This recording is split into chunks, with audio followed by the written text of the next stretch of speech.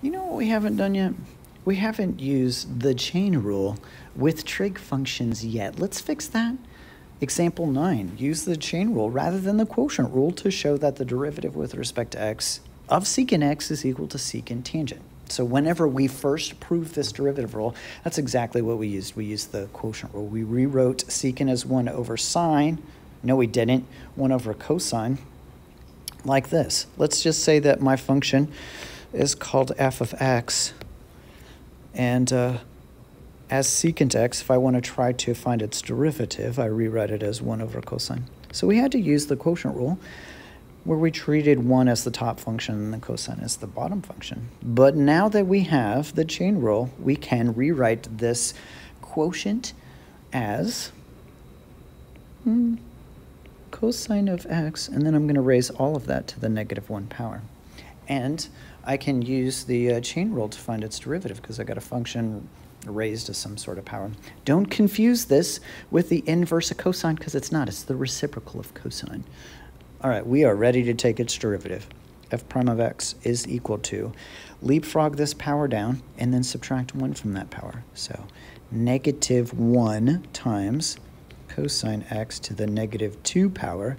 And then we have to multiply it times the derivative of the interior function. Derivative of cosine is negative sine. Okay, let's clean this up a little bit. Like these negatives cancel, which is nice and satisfying.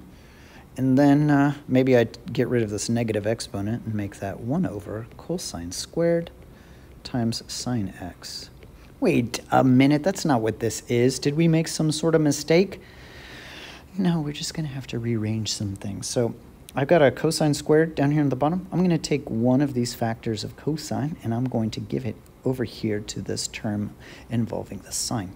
Rewrite it like this.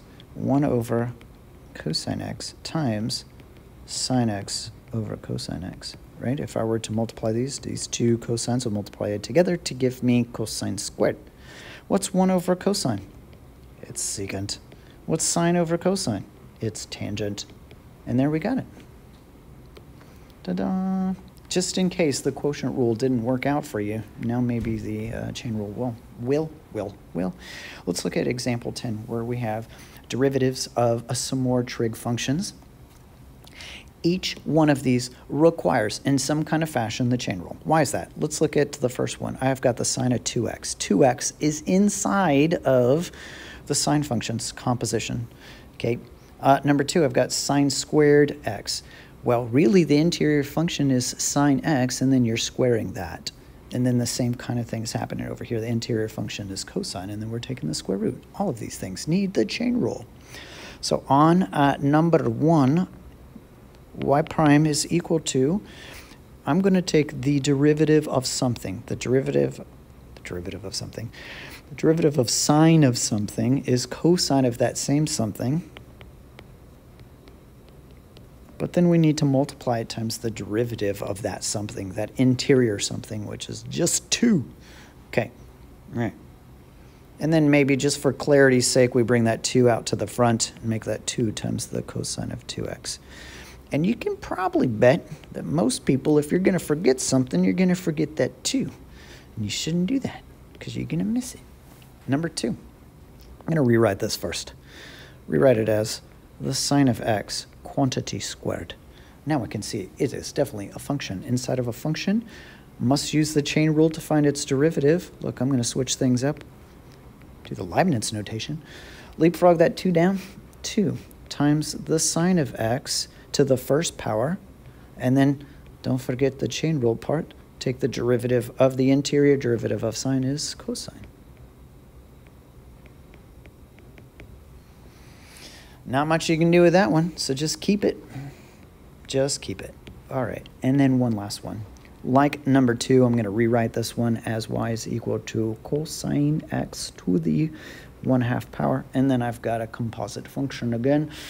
And leapfrog, when I take its derivative, 1/2 cosine x. But then we have to take the derivative of the interior function. Oh, wait a minute. It's not done. You can't just write it as just cosine, because it's not. It's cosine to the negative 1/2 power. Whew, I almost forgot to subtract 1 from that power. All right, now it's done, right? Except it's not, because again, we forgot the chain rule component. Derivative of cosine is negative sine. Uh-oh, just went outside the box. All right, let's just clean it up. The negative does not, unfortunately, cancel with anything, so it's just going to stick around. Negative sine x on top. 2 will come down to the bottom, and then I'll rewrite the cosine of negative 1/2 as the square root of cosine x. Yep, now it's done.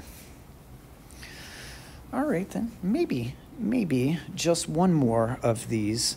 On example 11, find the derivative f of t is equal to the sine cubed of 4t.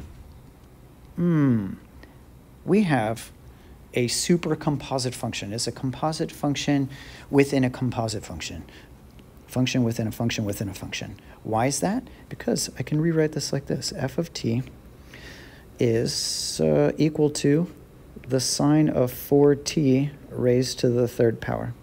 Okay, so sine of 4t is inside the cubing function, and then 4t is inside the sine function. So I'm going to have to use the chain rule twice in order to take the derivative of this thing.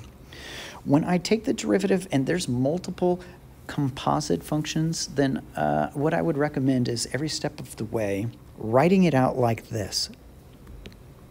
F prime of x is equal to, leapfrog the 3 down, times the sine of 4t, subtract 1 from that exponent to the 2nd power.